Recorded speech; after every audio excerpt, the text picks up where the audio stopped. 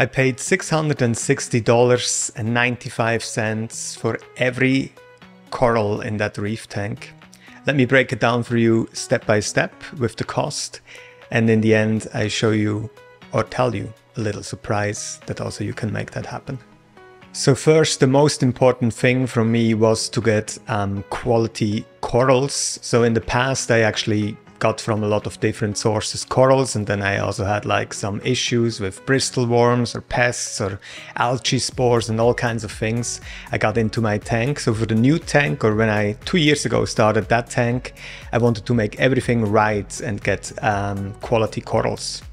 I was mostly looking in the internet since there were not like a lot of shops around me here. So I looked in the internet and I found Worldwide Corals, and I saw the huge scale. They had so many corals and everything. So I thought like, well, if somebody is that big and has so many corals, they cannot really afford to have any kinds of issues with it. So that's why I went with a lot of corals from Worldwide Coral. And also another one I found was Jason Fox. I think he is more a private person who also has a bunch of corals he grows in his basement of his house. I think I saw a video. And I also bought from him a ton of corals, and those were all the corals I started with. So let's check them out one by one with the price I paid at that time.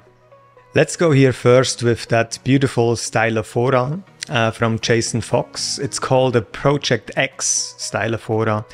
And you see it somehow has something very magical, bright, yellowish, greenish on the tips. So I think that one in the beginning, I got it as a tiny little frax, not as a, like you see on the picture here. I got that for $59 off the webpage from Jason Fox, and it actually grew quite a lot in the last 2 years to a kind of a size of around maybe 5 or 6 inches. The next one is also from Jason Fox, and it's also a Stylophora coral. It's called the Radioactive Stylophora, and that one just is a little bit a forest greenish kind of coloration, and the tips, they're super dense together, so it almost looks like a ball. It doesn't really make that branching, it just kind of sticks together. And also the growth was not very super exciting over the last 2 years, but it still got up to maybe kind of around 4.5–5 inches, and the price I paid for that one was $39.99. The next Stylophora is the Tyree Rainbow Stylophora. Got that for $49. That one is from Worldwide Corals. That one I got as a ridiculously small frag, and that one actually almost grew bigger than the other 2 green ones I showed you guys before, and it's probably my favorite Stylophora out of all of them. The last Stylophora I show you guys here is the blue Stylophora, WWC Blue Worldwide Coral Stylophora, $49 also for that one. Frag was super small, but that one actually grew also quite fast. I think here I'm already made a couple frags of that one, and that one has probably around the size of 5 to 6 inches in the tank now. Now let's shift over to Acropora I bought, the green slimer, probably one of my favorite ones because it has a very quick growth pattern, and it has a very branching behavior. So it just kind of makes a very nice addition to a reef tank because it doesn't grow very complex or like very compact. It's more kind of a branching thing that almost looks like a tree. And just look at these polyps, how they kind of swim around here in the current of the water. That's definitely also a very beautiful piece here.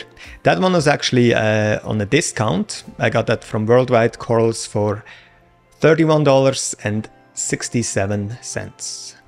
Now let's shift over to the Montipora corals. Everybody who follows my journey here on YouTube or on Instagram, maybe you remember that I always mention that that tank will be a display of a lot of beautiful Montipora corals. Over the time, obviously, I added some additional other parts as well.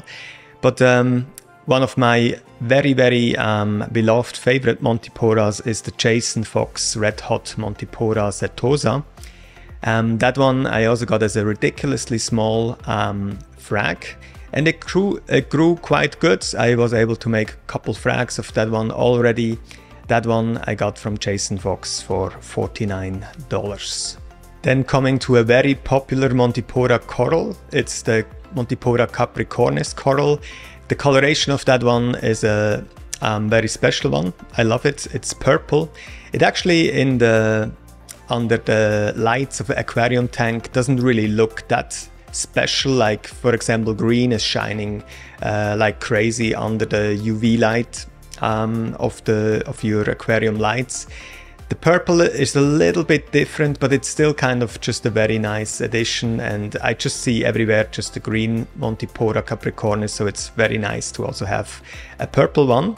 That one I got from Worldwide Corals for $39. Talking about very common Montipora corals, the green one from Worldwide Corals, they call it spearmint Montipora because it has a little bit that coloration of a spearmint bubblegum maybe, or something like this. And you see from the price, it's actually definitely one of the cheaper corals. That one was only $20.30.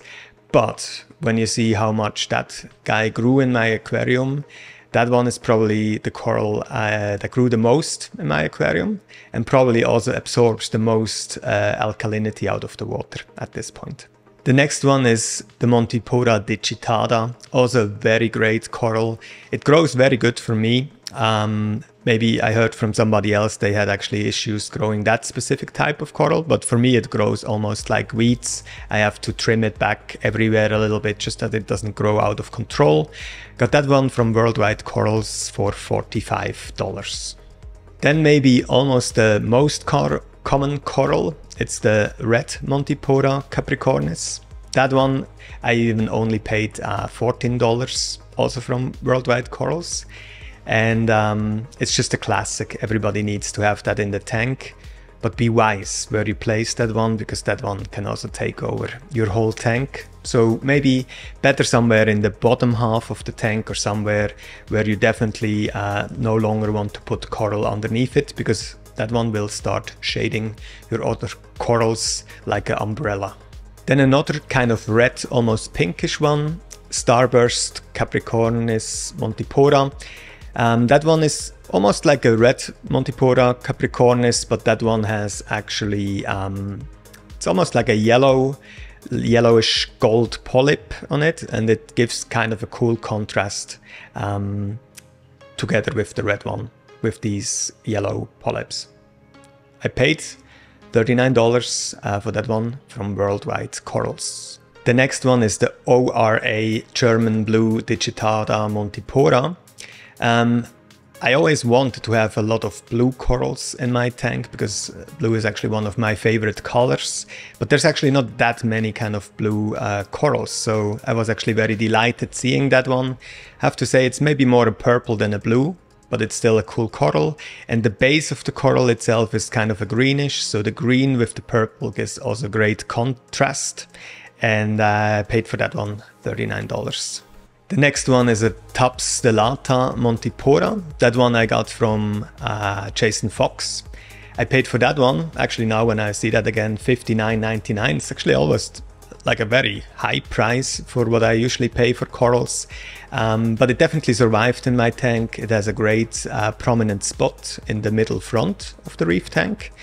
And it has a cool growth pattern, because on the one side it's encrusting over the rock, and on the other side it's branching out, so you have a little bit the best of both worlds. But be careful, encrusting corals, once you place them and they encrust over your rock, it's very hard to move them. Paid for it, as I said, $59.99. Now the coral who is almost like a weed in my reef tank, it's the BioReef Green Goblin Anacropora. That one actually grew that much from the tiniest little frag that I already had to split the colony in like 2 or 3 pieces. I still have it in my reef tank. I every couple months have to cut off huge chunks of that coral, because that one is definitely a very, very fast grower. If you're looking for a coral that grows fast, is very electric green and gives a lot of color in your reef tank, maybe consider an Anacropora. And Jason Fox calls it the Green Goblin. So these are actually all the corals I actually paid money for it. But you will now say like, whoa, wait a second, Thomas, there's definitely much more corals in that reef tank. For example, what about that green candy can coral there in the front? What's up with that one? And the little surprise that comes now is you better start off growing your corals.